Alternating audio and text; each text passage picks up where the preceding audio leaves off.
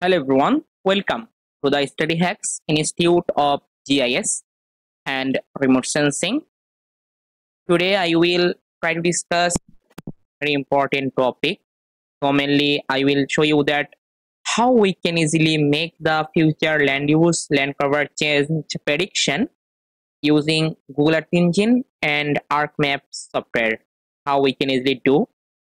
So all of those things I will show you step by step. I hope if you follow all of those steps, you can easily make the future land use, land cover prediction map using Google Earth Engine as well as also help of ArcMap software for your presentation. So first of all, I will show you my work about that. So here you can see the land use, land cover map 2013. So mainly I classified the agricultural land, barren land, water body, settlement, vegetation and forest. As well as also you can see this another things about that land use land cover map for 2023. So using these two dependent variable. So and previous I already uploaded another video for how we can easily create it, the dependent and independent variable for making the land use land cover prediction. Okay, so if you don't watch this video, simply you can simply go to my YouTube channel and you can get the video how to create the variable for land use land cover prediction. Okay, so basically in this time here I create the two types of independent variable. One is that land use land cover map for 2013 and another for is the land use land cover map 2023. Okay, so I just use these two land use land cover map as a dependent variable. Okay, so as well as I also prediction using this for the land use land cover prediction change prediction year of 2030 using the machine learning algorithm in Google Earth Engine platform. So here you can see the change area between the year of 2013, 2023 and 2030. So basically in this time here we can get this type of things. You can see mainly agricultural land will be lost. Okay, and in this time it also increasing the settlement. Okay, so we can find out the result dynamic change of agricultural land and increasing the settlement. Okay, as well as we are also get the vegetation will be increasing, about that forest area is also lost in this time. We can also find out about that. So our main concern about the dynamic change of agricultural land and increasing the settlement, you can see we can also predict it 2013 about that. So now how I can create for this all of those things. Okay, so now I just simply open my code editor. So here you can say I already write the code and I already imported all of those variable. So mainly here I including the variable about that SRTM. So mainly this is a DEM data and I already imported the land use land cover data set. Here you can see land use land cover map for 2013 and land use land cover map for 2023.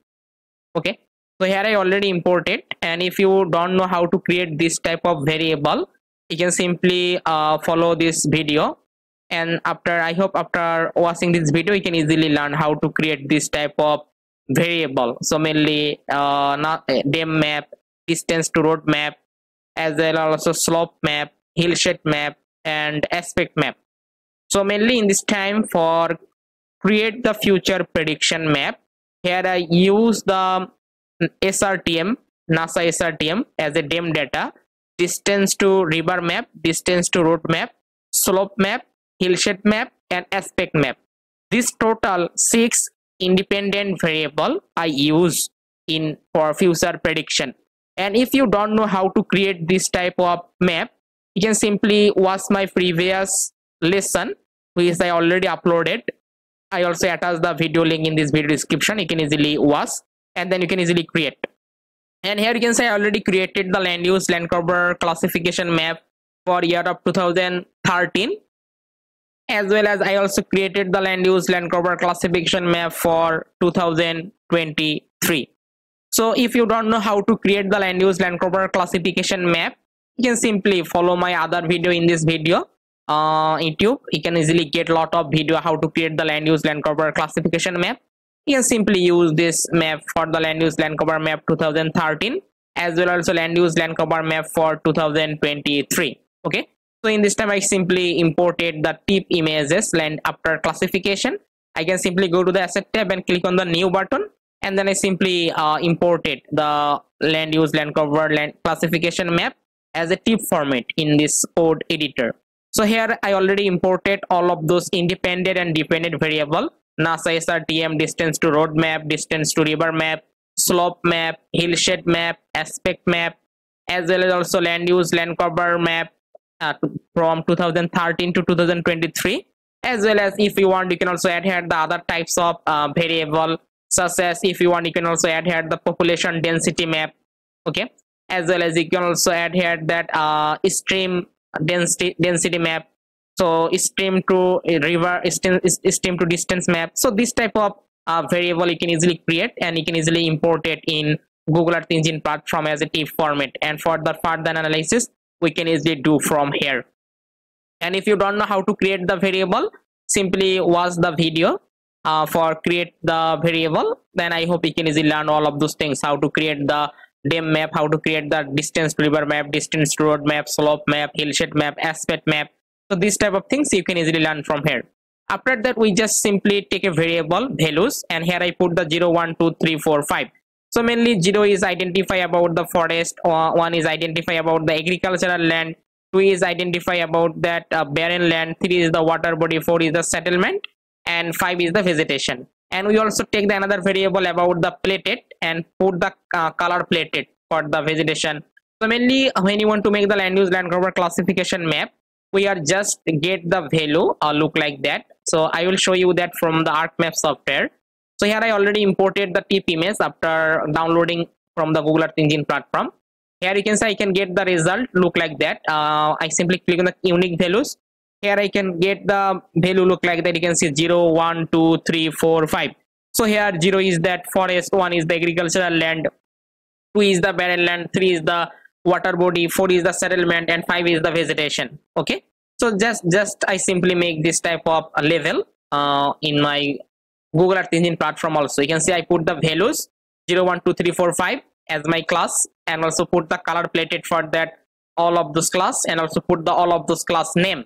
Okay, just I take the 3 variables: values, plate, and name, and then I simply add the legend using the plate. All of those things I want to add my legend. You can see it show the color, values, and name. Okay, and after that I simply make the list about my 2-decade land use land cover classification map. And if you want, you can also add here the other land use land cover map. Suppose you want to make the 3 land use land cover map and make the future map for the 2030 or 50. You can also add here the other land use land cover classification map. So you can simply add the other land use land cover classification map as a TIFF format. Just take a variable, and then same approach you can also put in here for year of, suppose LULC year of 2003. Okay, you can simply put that, and then you can also add the list in here. Or if you want any other land use land cover map, you can easily add in here for the any other decade. Okay, so in this time I just take that only 2-decade land use land cover map 2013 to 2023. So here you can see I can get this map LULC 2013 and 2023. So as a default color it look like that, as a gray scale color. Okay, so after that I just simply add here that the change detection. I show the change detection, as well as I also create the some independent variable such as land use land cover map 2013, land use land cover map 2023. Then we also add here the SRTM or DEM data. We also add here the slope, also distance to river, distance to road. We also add here the hillshade, also add here the aspect. Okay, so if you want, you can also add the other variable for your future prediction. You can also easily add the same process, and then make the list all of those variable.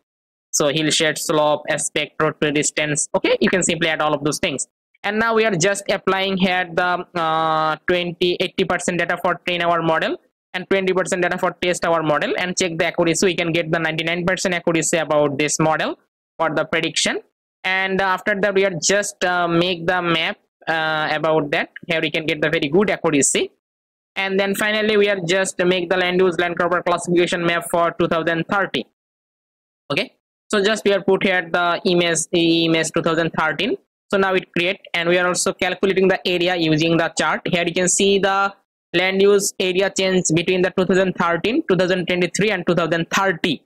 So here I can get the result, and here you find out the significant change of agricultural land. Okay, so you can see it's the dynamic change, and loss of agriculture will be lost in the future 2030. We can get the lot of agricultural land will be lost in the future. Okay, as well as you also get the about the settlement. You can see the settlement is also increasing day by day, and also you can get the significantly change of the agricultural land in the 2030 for the future.